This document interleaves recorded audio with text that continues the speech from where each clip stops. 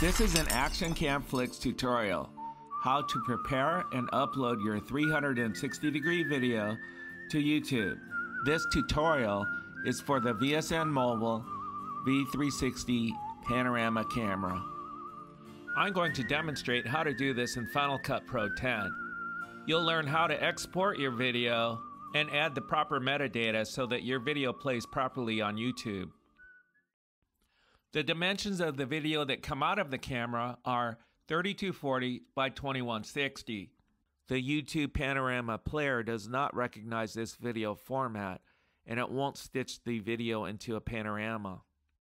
You must first convert this into a panorama before you load it to YouTube. Your camera is actually recording at a native resolution of 6480 by 1080, but the video files out of the camera are stacked, so you need to convert the videos so it looks more like this.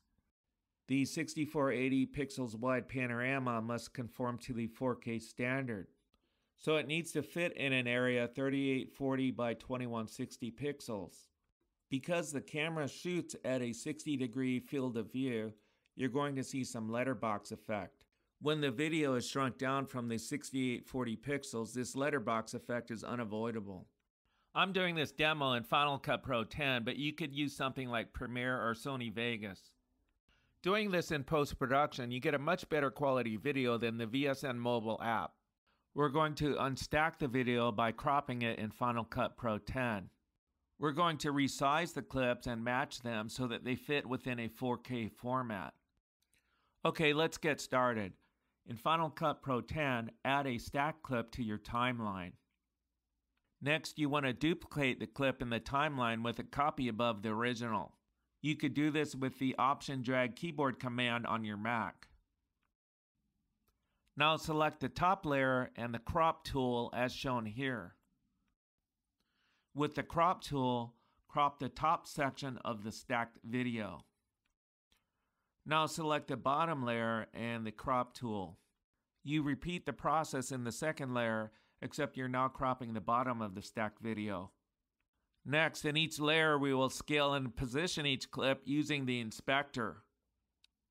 The top layer will create the left side of the panorama, and the bottom layer will create the right side of the panorama. So go to the top layer, and in the inspector, set your scale and position. Set the left scale for 59.25% or 59.3%. You will need to experiment to get it right. And your position settings are 960 for X and 320 for Y. Now go to the bottom layer and do the right side of the panorama. You will set the scale at 59.25% or at 59.3%. For position, set X at -960 and Y at -320. If you have difficulty aligning your images, you can use a third-party plugin. This is Ripple Tool Guides from Ripple Tools. It provides you with guides to help center your images. When you're done, your viewers should look like this. Now you want to export your video in 4K format. When you drag your first clip into the timeline, it should automatically conform to 4K. But check before you export the video.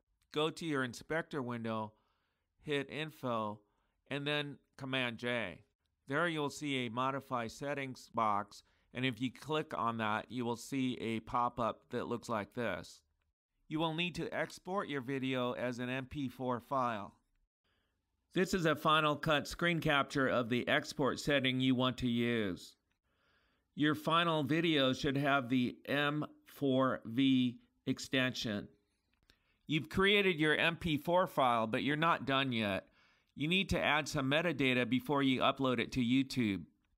Go to the Google support page I show here. I'll also put a link in the video description in case it changes. You need to now find and download the metadata app. This is a free app that injects the metadata so that it plays in 360 mode. Install the app, find your M4V file, rename it, and save. Now your file is ready. All you need to do is upload your video as normal to YouTube. There is a catch. 360 mode works in Chrome, but not on Safari.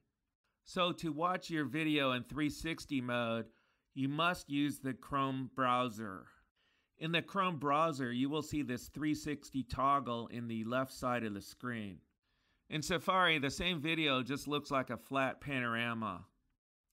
360 mode will work with the Chrome browser for your Mac, but it won't work with the Chrome browser for your iPhone or iPad. Additional devices will be supported, but no timeline has been released. 360 mode was also tested on Android devices, and it works on some but not others. The issue could be varying versions of Android or the processor speed. Because the camera field of view is very narrow, you're going to see a lot of distortion. Currently, there is no way to zoom in and out of the video using the YouTube player.